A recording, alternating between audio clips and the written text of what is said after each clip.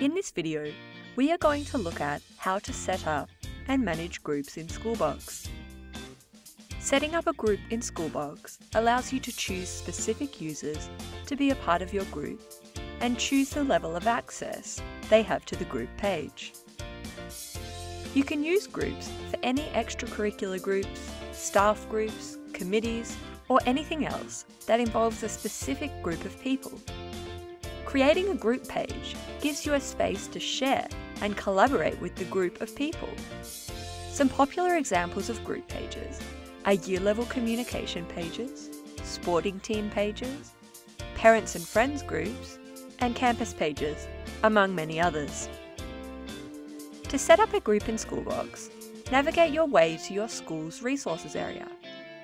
This could be located in the top navigation bar, the side menu, or could be a tile on your dashboard. Your school might have its resources area called something different, so if you're having trouble locating it, ask your IT or Schoolbox administration team. Once in your resources area, choose where you would like your group to live. Again, if you're unsure where you should create your group, check with your IT or Schoolbox team. Then select Add Folder. Give your group a name. Choose the template for your group page. Your templates have been set by your school, so they may look different to mine. You can always change what is on the page once it is created, so don't be too worried about which template you choose. You'll now need to choose who is in your group. If you have Inherit Permissions turned on, untick this box.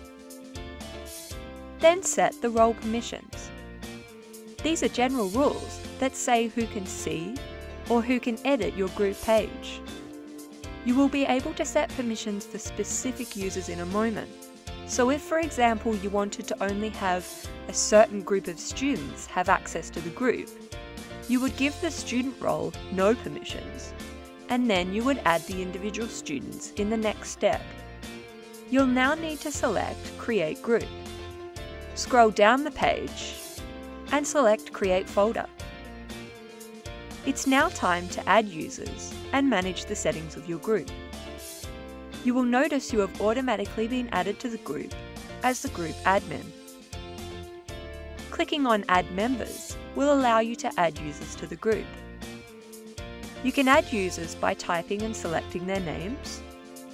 You can add them in bulk from another group by clicking From Group and then typing and selecting the name of the group from which you are adding your users.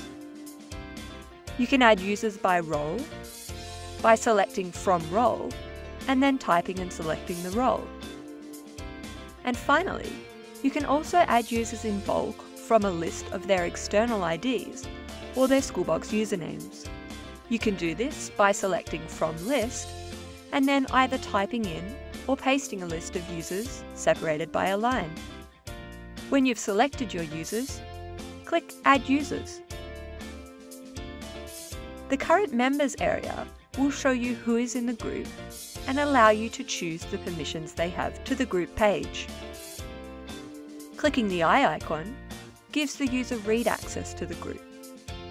This means they can see the group page and will receive any notifications for anything that happens, provided your school is using notifications and their notifications are set up correctly. The pen icon gives the user write access to the group. This means that they can edit the group page. They will also receive notifications, just like any user with read access. The star icon gives the user group administrator permissions. There can only be one group administrator.